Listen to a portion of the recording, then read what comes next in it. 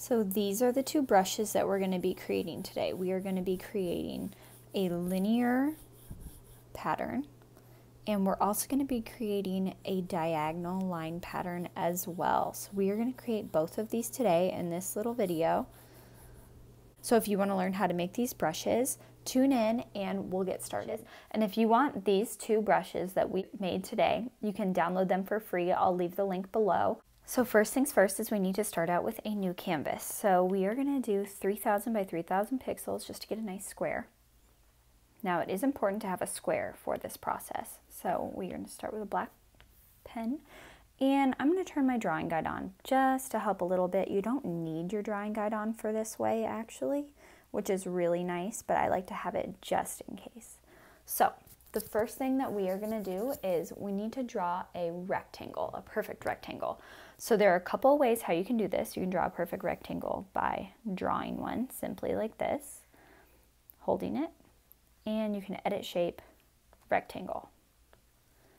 And there you go. But sometimes it doesn't always connect. So that's not my favorite way when you're creating a pattern like this that needs to be spot on and perfect. So my favorite way is you click this little icon right here, and you come down here and it'll say freehand, automatic, anything like that. We're going to click rectangle, okay?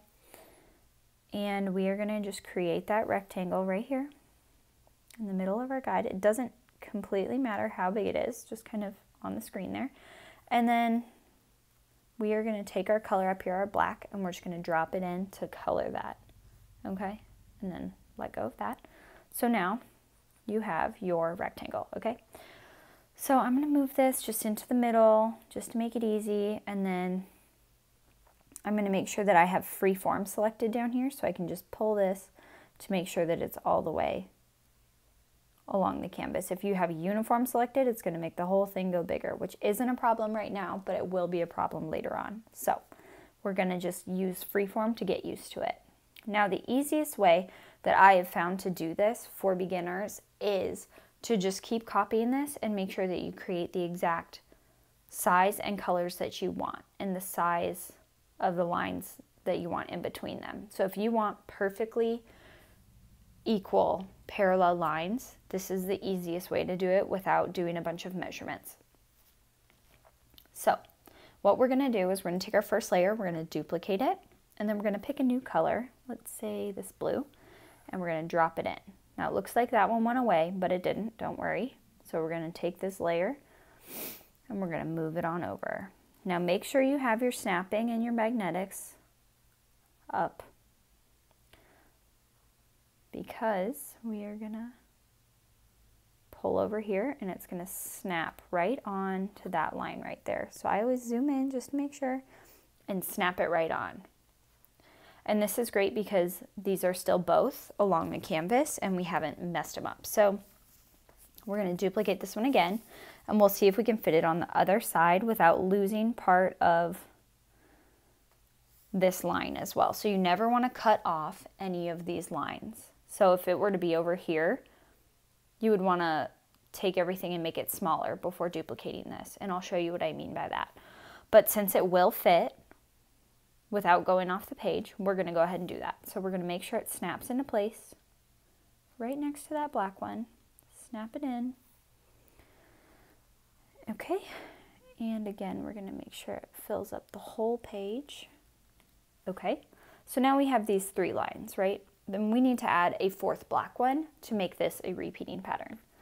So I'm going to select all of these layers, go to my cursor, make sure I have freeform selected, and then I'm going to scoot all of these over and make them smaller. Now you can make them any size you want right now because we're just going to make them bigger again. I like to make it a little bit extra room to work with so that we can then just make it big later. So after creating that, we're going to just duplicate our black one. We're going to do the exact same thing. Pull it on over, make sure it snaps in. That one snapped in easily. Now I'm going to zoom in, and then you can see that there's a little bit of white space, which we don't want.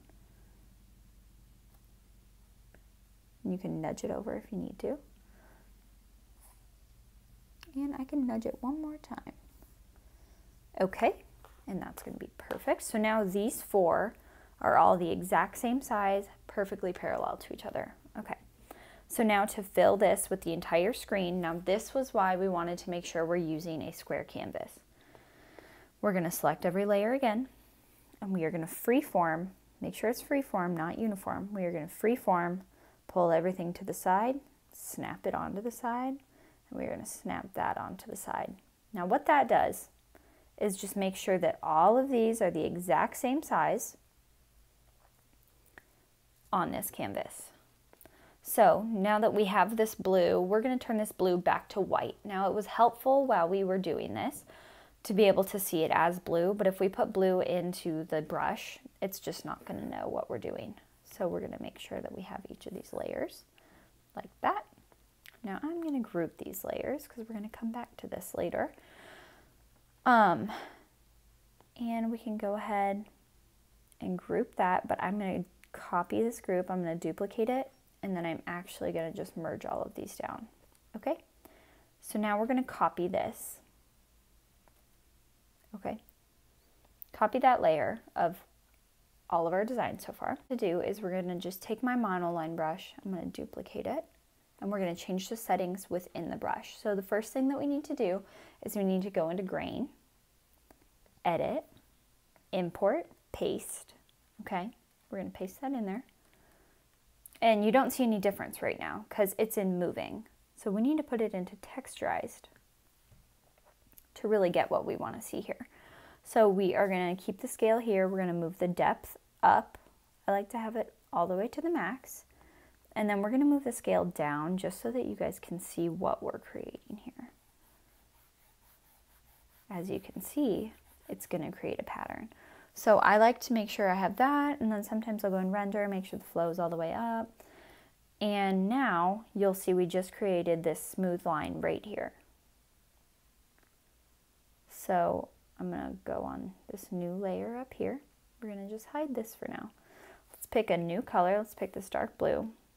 Let's hide this layer too. And I'm going to get rid of my drawing guide. And I'm going to show you guys what we just created. Now you can see here, I'm going to make my brush even bigger. We just created a pattern within this brush. So wherever, if we pick it up, it will still go along with that pattern. So this isn't a brush that just draws in lines. It's going to draw in an exact pattern, which is great in Procreate if you want to make a pattern along the background or if you want to use it to fill anything in within your artwork. Okay, so now that we have this one done, what if we wanted to make a diagonal pattern? So we love these lines right here, but let's make these diagonal lines. So what we're going to do is we're going to delete that. And then this was why we duplicated this layer. So I'm going to duplicate this again because that's going to be our old one. I like to keep all of the files in case I ever need to make a tweak or I want to do another one. So I'm going to take the second duplicated layer. We're going to have uniform, and then we're going to rotate this 45 degrees. Okay. Now, when you're looking at this canvas here, we need to make sure that we still keep these the exact same size, and we need to start with black up here, and we need to end with our white up here. So we're going to keep this canvas size as is.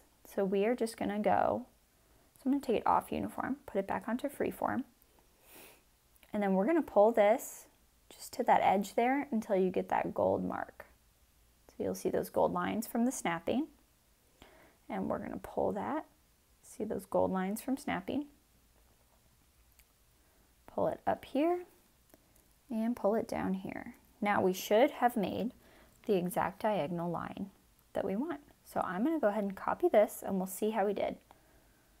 So after we've already created one pattern, it's easiest to just duplicate that brush, and then all you have to do is go in and change your grain. So we're going to go paste that there, see what happens. And you'll see, you can't see right now just yet, I'm also going to make this brush maximum opacity, minimum size, bring that up.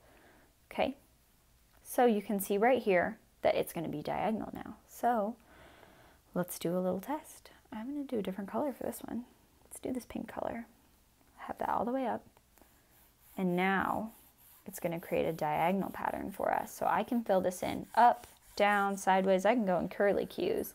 And it's always going to draw this diagonal pattern for me.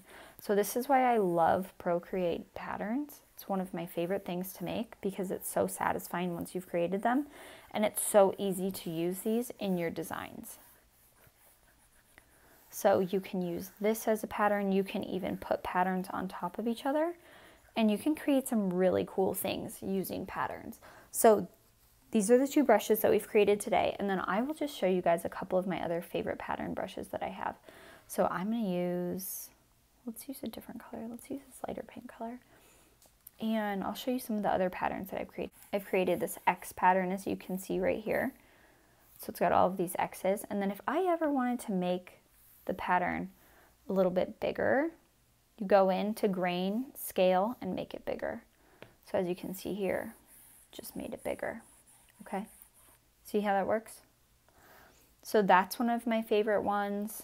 I also love this confetti one that I made. Super fun. I'll make it black so it's easier for you to see. This confetti one is really fun. I also love my hearts one. Bunch of different ones. So you can get really creative with all of these different ones that you're wanting to make. These are my squiggles. You can really get creative with these brushes. Let me know if you guys have any questions about creating Procreate brushes, and if you want these 2 brushes that we've made today, you can download them for free. I'll leave the link below, but I'll leave these 2 in a free download for you guys so that you can check them out. Don't forget to like and subscribe to my channel, and I will see you guys next time.